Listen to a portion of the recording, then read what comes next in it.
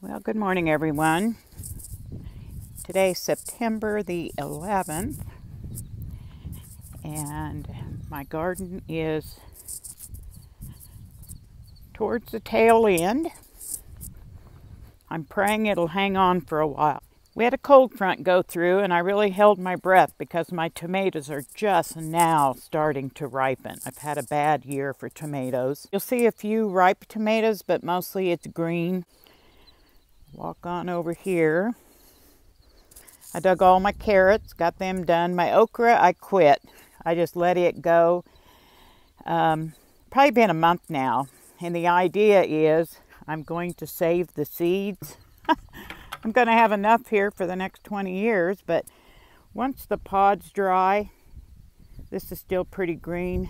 But once they dry, they turn black and dry. Then you just take the seeds out of there, and of course then I'll have plenty of seeds to share. My butternut squash has grown over with weeds because I was going to let it go. We had zero, zilch, nada. We had no bugs this summer, absolutely none. And I was just devastated because, you know, when the bees are gone, you know what they say. Well, the bumblebees showed up about a month ago. And all of a sudden now I've got butternut squash setting on in this weed mess. You see,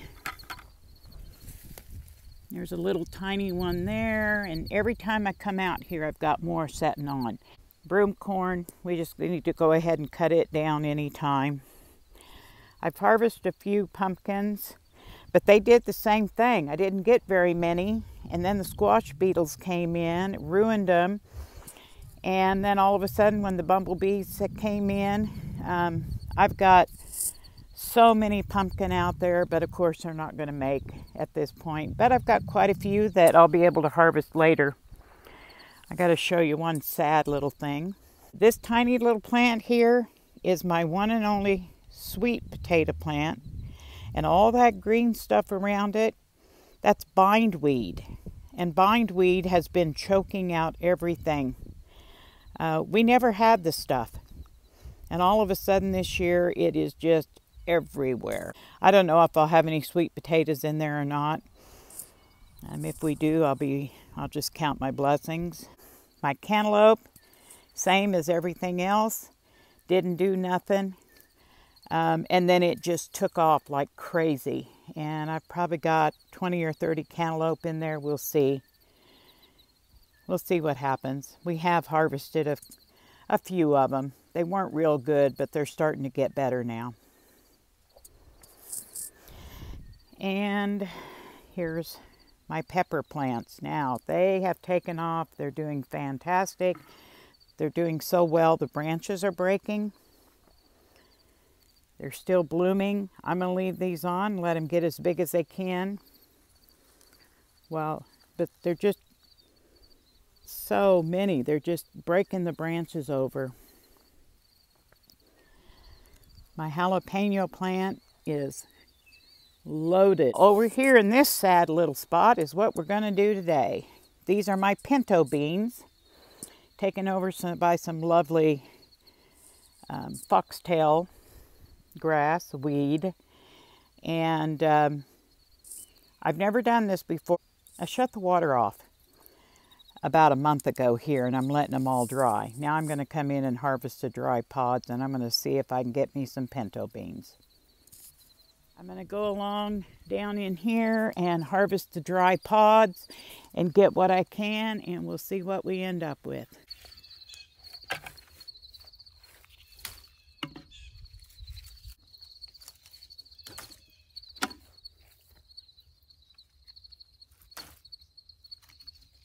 Okay, well, now that looks a lot better, doesn't it? I got that all cleaned out. I had planned to leave, there was a bunch of, leaves and stuff. I had planned to leave that through the winter to let it mulch down, and I decided to clean it out because I'm already going to have enough trouble with volunteer beans coming up. So I'm going to, hopefully the chickens will get in there. But I got to show you what I've been noticing as I was cleaning out the bean bed. Check out those clusters. And it's all through my tomatoes. clusters of huge tomatoes. What I'm going to do next is go through, and I doubt there'll be enough tomatoes to can, but I'm going to go ahead and get the red ones out and mix some more, you guessed it, tomato powder. Hey guys, that's all I got. 2.5 gallon bucket of the dry pods, but now I got to get the beans out of there. I know your first question's going to be, are you going to do that again, Barb? No, I'm not. It wasn't that much work, but I bet when it's all said and done, I don't have enough for a meal. So, you know, when you can buy a pound of dry beans for $1, I'll just go that route. I'm going to go in and start getting all the beans off the pods and making sure everything's dry. All right, guys, well, this is what I ended up with. I did measure them. That's about 4 cups of beans. I've got a few here that need to dry a little bit more. So I just sat out here on my deck and it was relaxing. Just made for a relaxing afternoon. It's nice and cool here with a nice cool breeze. I'll give you a little, went out in the garden the other day and harvested some pumpkin. They're just sitting out here curing. And I wanted to show you what I sat on. I have quite a few of these old milk cans, and I got a tractor seat. My son's a welder, so he welded that seat on it. Now I know y'all would paint it and do something really cute with it, but I don't have cute ideas.